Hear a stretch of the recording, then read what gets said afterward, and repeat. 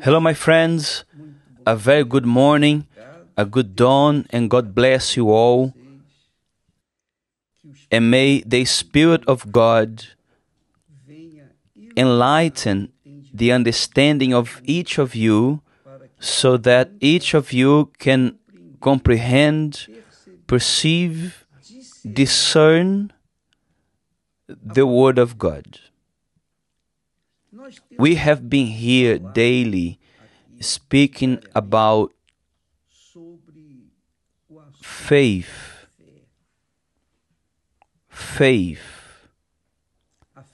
The faith that takes possession of great things, the faith that remains, the faith that makes the person receive peace and to live in peace. However, we also need to observe something extremely important in regards to faith, which is the fact that many people have had faith to conquer many things. However, few people have had faith to remain in the faith. And these are two completely different things. And we see that in the text of Luke chapter 17, when the 10 leprous men,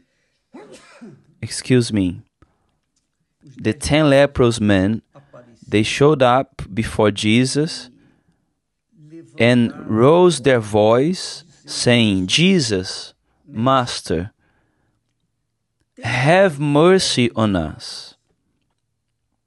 So the 10 of them, they were together and they cried out to Jesus because they had heard of Jesus' fame for sure.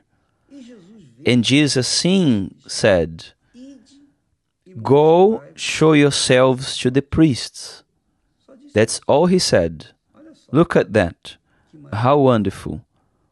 When a person's faith is ready to be used, whatever you tell them to do, they will do it. And that's what they did. They obeyed the word of the Lord Jesus without questioning, without anything, without any doubt, any fear. They had nothing to lose anyways, isn't it? So they obeyed. And they turned their back and they went towards the priests who had authority to check, to make sure whether or not they were ready to be inserted in society once again. Because back then, leprous people had to stay away from people, from the population. They had to be isolated in the desert. And that's how they lived, isolated from everything and everyone. But when Jesus said, "Go and show yourselves to the priests," they did not question him. They obeyed. And this is the secret of faith. The faith that conquers is like this. The faith that conquers is this one. It's obedience. That's all. You don't have to feel faith. You don't have to have that sensation of faith. Either you believe or you don't. If you believe, you obey. If you don't believe, you won't obey. It's that simple. It's easy and objective, straight to the point. Everybody can have that. No one has to pay anything, and it's free of charge. However, when they went, they were cleansed. Even before they presented themselves to the priests, they were already cleansed. Just that attitude of sincerity made them clean. But what happened?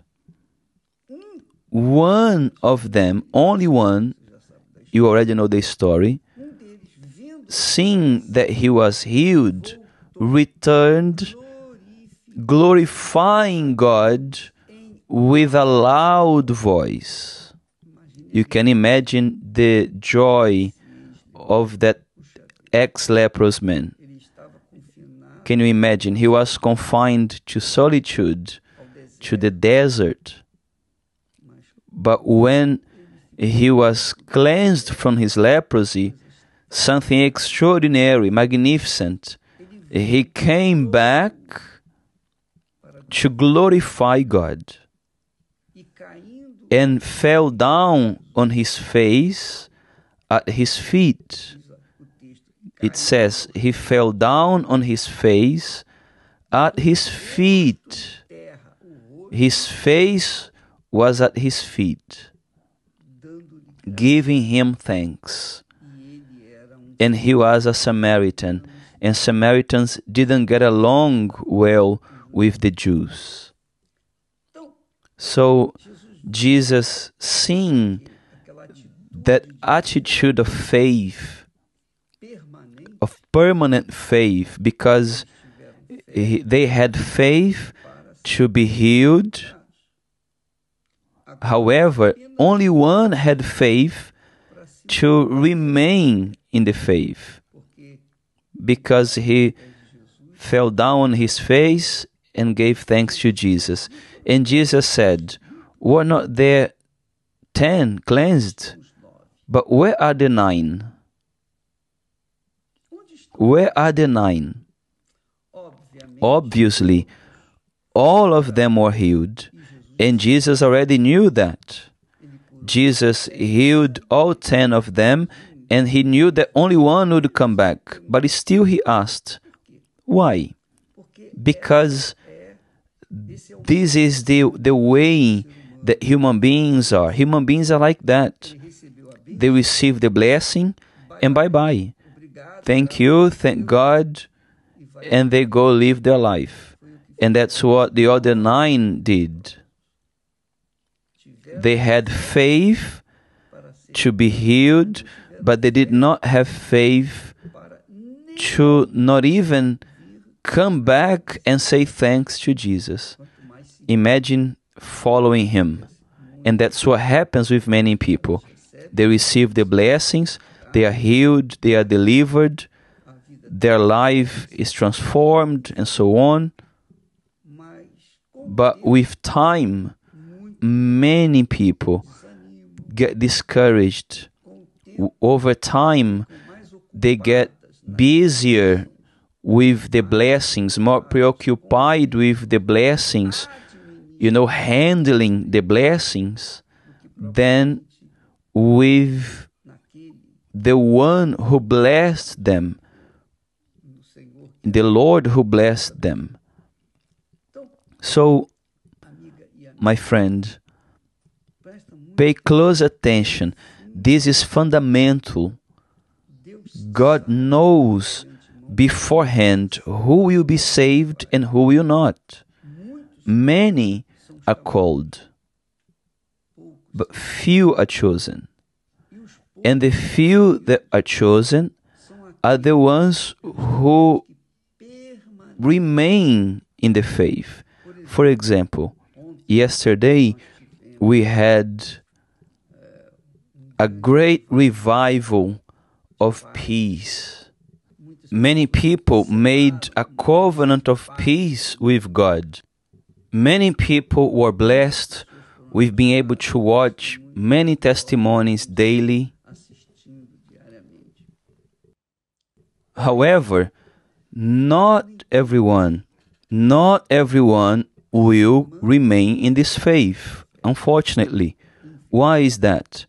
Because they resolved their problems, their belly is now full, they're not hungry anymore, they have no more need, so they will take care of their life.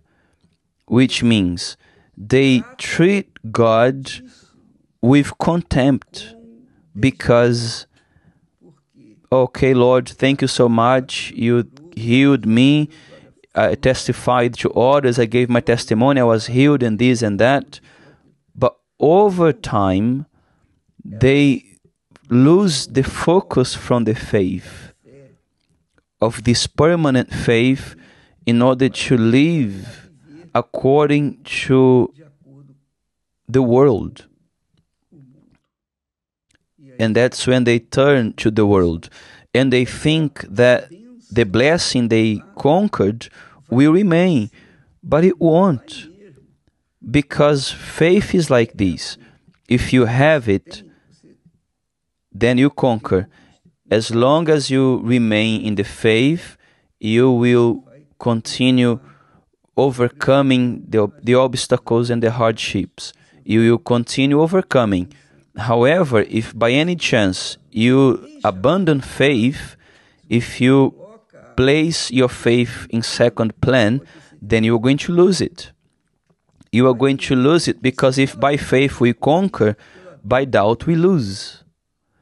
And when the person forsakes their faith, they are immediately in the field of doubt. And that's what has been happening to many people inside of the churches, including the Universal Church of the Kingdom of God. People, even pastors as well, pastors' wives, and so on and so on. Why? Because people, apparently, they get sick from the faith. Many people, in the case of these 9 leprous men, they were healed. Okay, let me go and take care of my life now. Let me go back home to my family. Let me get a job and so on. They prioritized now their own life. And they forgot that not too long ago they had been abandoned. And they were alone. They were living from desert to desert, confined to solitude, to death. They were bound to die. But now that they received life, okay, thank God my problem is resolved. It means they treated Jesus as a doctor. You go to the doctor, your bellyache is gone, okay, bye-bye. Whatever is your problem, you resolve the problem. Thank you so much, thank God, and so on. But then you go take care of your life. But with God, that's not how it works. Faith is not like that. Faith is not a tool for you to just take possession of things or people. Faith is a tool for you to remain alive throughout eternity, because the righteous shall live by faith. Shall live by faith. And if he draws back, the Lord says, my soul has no pleasure in him. So you have to agree with me. And for sure the Holy Spirit is already speaking to many people right now. For sure. You have to understand the following. Your life is not limited to the body that you see, because this will all end. Sooner or later, this will end. Everything will end. There won't be left a stone upon another. However, those who remain in the faith, these are the ones who are going to get to the end and take possession of eternal life. And the others, well, you already know. Now, see well. Sometimes the person treats faith with contempt because they don't see its importance, this fundamental importance in their daily life. Because if you live by faith, you live with certainty. There might be a war going on the outside, but inside of you there is safety, there is assurance.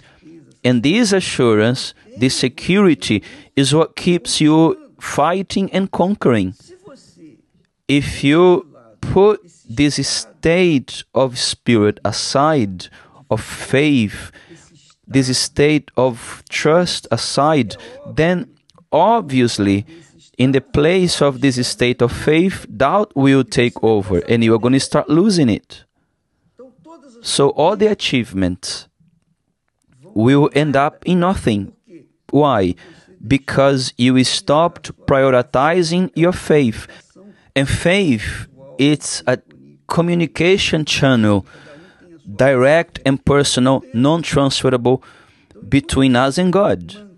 So as long as you are keeping your faith, keeping it alive, then you have a relationship with Him, you have communion with Him, you are living with Him, and consequently you are strong, because on the inside you have the power of God, which is faith.